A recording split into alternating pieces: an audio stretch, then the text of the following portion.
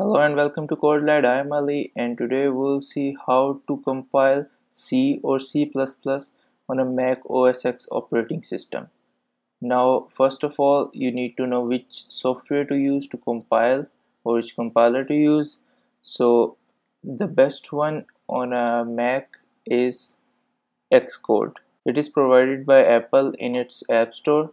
You can go to App Store and search for Xcode. It's loading, sorry, Xcode, and here you go.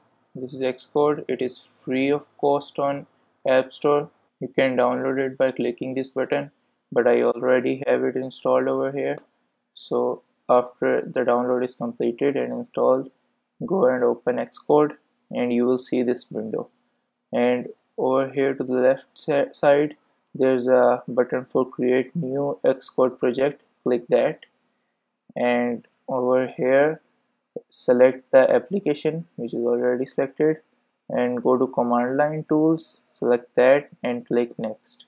Now over here you can see this language. You can select C, C++, Objective-C or Swift.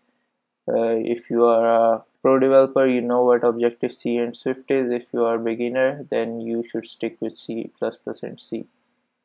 So just write the name, for example, tutorial, just leave it T, click next, save it somewhere you can easily access it, click create, and here's your C++ files. Click OK and click on the main.cpp, and you can write all your code over here, whatever you want, and click this play button to compile it, and it will be compiled and you can see the results over here. I will do a detailed tutorial for Xcode later on, but this is a short version to get you started. So thanks for watching. I'll see you next time.